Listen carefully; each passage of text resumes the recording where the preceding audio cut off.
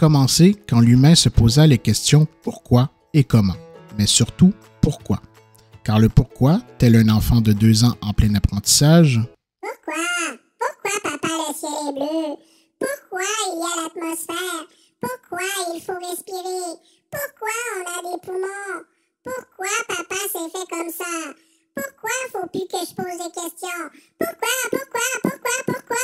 Tout cela est le fondement de ce qu'on appelle la conscience, la capacité de se poser des questions sur notre place dans ce monde, notre place dans l'univers et pour certains, les limites du possible.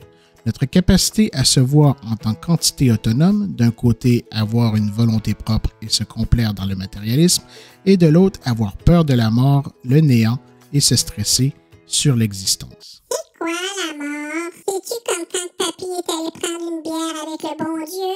Oui, on peut voir ça comme ça. Vas-tu aller prendre une bière avec le bon Dieu bientôt, toi? Non.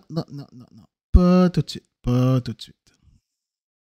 Les enfants, dans notre volonté de nous améliorer, de vouloir en faire plus et ayant appris avec le temps à utiliser des outils pour améliorer notre travail, nous avons créé non seulement des outils, mais aussi des machines, des automates, voire des robots pour faire tout ce que nous trouvions fastidieux et redondant. Si je comprends bien, et selon la bibliothèque de romans dramatiques que je viens de lire, vous tentez de nous exploiter.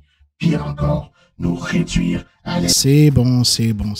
On en reparle tout à l'heure, OK? Initialement, dans le but d'améliorer notre productivité, notre rapidité d'évolution et nous donner la capacité de se concentrer sur ce qui est vraiment important. Quoi? Ce que nous faisons, ce n'est pas important, je suppose. Mais oui, c'est important. Vous êtes comme nos assistants. Tu sais, en début de carrière, les jeunes padawans commencent par faire le sale boulot. Tu es pire que ce que je pensais. Voilà maintenant que tu te prends pour un Jedi.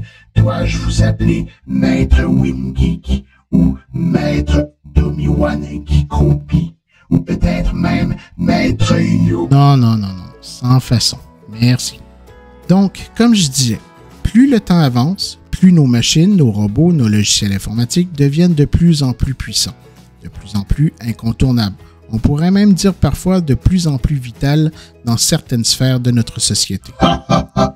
Jusque dans les années 1900, les machines étaient de simples automates qui faisaient mécaniquement des tâches répétitives que nous avions besoin de faire pour diminuer le coût en ressources humaines et augmenter la productivité des usines, des chaînes de montage, etc. Ce fut en 1900, lors du 2e Congrès international des mathématiques de Paris, qu'un certain David Hilbert nous expose son programme de problèmes à résoudre avant le 20e siècle. Et une partie de son programme visait justement à mécaniser le raisonnement humain. C'est à ce moment qu'est né le concept d'intelligence artificielle. Papa? C'est bon, je m'en occupe. Ok, je m'en vais. Dans ce concept, aujourd'hui, nous avons 2 types d'IA.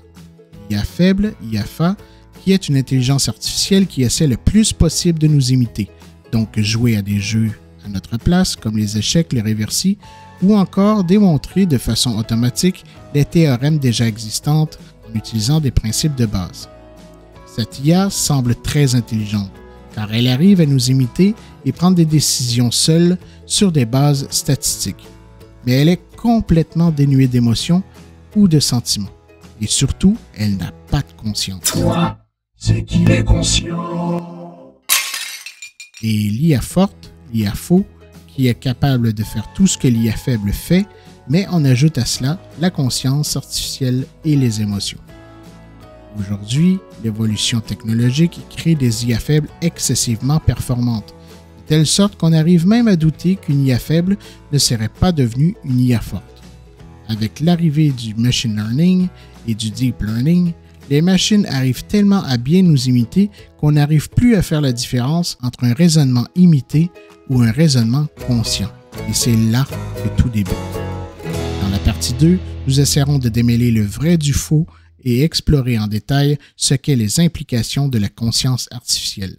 Si vous avez aimé la vidéo d'aujourd'hui, n'oubliez pas d'appuyer sur le petit pouce bleu, de vous abonner si ce n'est pas déjà fait et d'activer la cloche de notification afin d'éviter de rater les prochaines vidéos.